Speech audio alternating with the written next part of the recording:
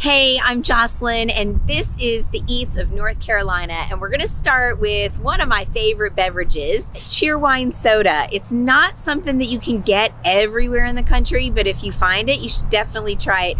It is an original from North Carolina, and we actually, I know people who ask me to bring it home with me when I go somewhere, and so I always gladly do that. I get a couple extra bottles or so and bring it back for them. So when you're here, Cheerwine is a definite North Carolina thing you need to try.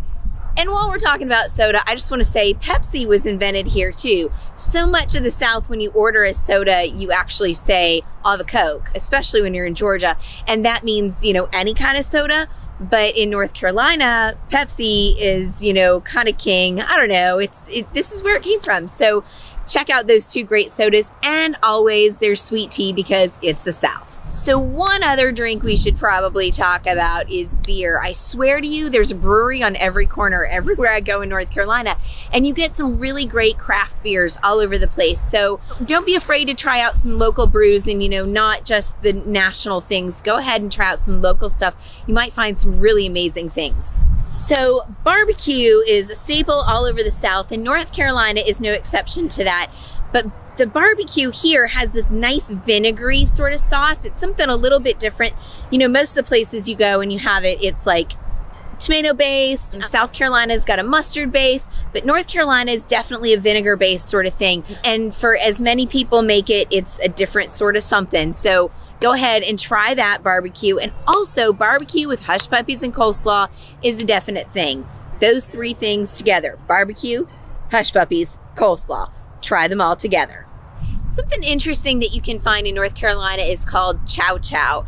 Chow chow is, it's kind of a mix. It's like, I want to call it a coleslaw. It's definitely not a coleslaw. It's just a bunch of stuff all mixed up together. Like you'll have green tomatoes, you'll have some cabbage, there'll be onion, and all this stuff is chopped up, and it's all put together, and it's just really yummy and tasty. And so you should definitely try chow chow.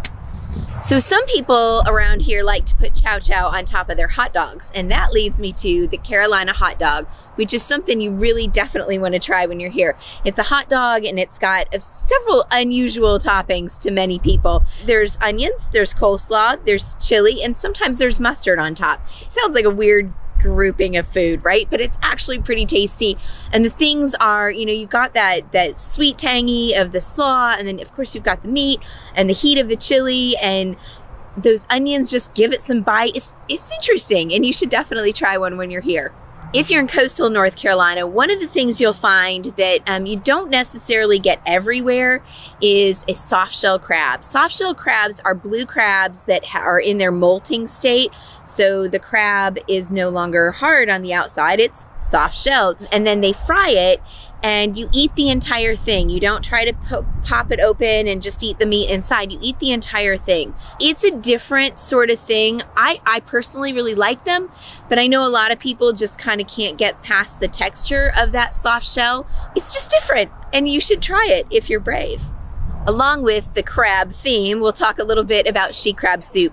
She crab soup is something you'll find throughout the south coast of the United States, but North Carolina is like many places. They do great she crab soup. It's a bisque. It's definitely creamy and rich and thick and can be really hearty.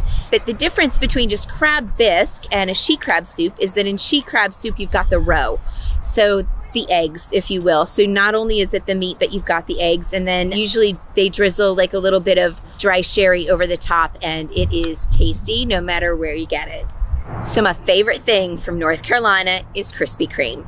When that hot now sign is on, I thank the North Carolina gods that made it, because they're my favorite donuts. I don't even love donuts. I'm not a donut person, but hot Krispy Kremes get in my belly, so good, right? And while we're talking about donuts, we can't really talk about North Carolina and donuts and not talk about Duck Donuts. Duck Donuts are originally from the Outer Banks, but they've kind of grown, and you might find them outside the Outer Banks, but if you go, it's an experience. It's kind of industrial, where you get to see them make them on a conveyor belt type of thingy.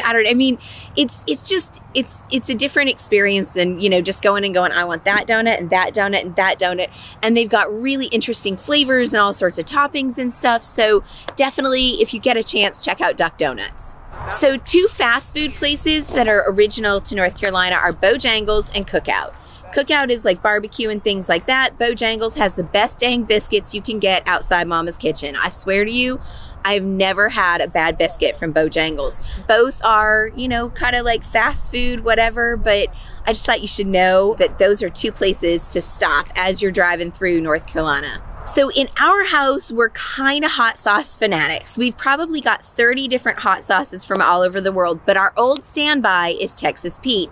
Guess what? Texas Pete is not from Texas, it's from North Carolina. I have no idea how that happened. I don't really care, because that is my go-to hot sauce when I'm not thinking about, you know, all sorts of different kinds of flavors and I just want a solid one. Texas Pete is mine. That's my favorite, you know, just stand by.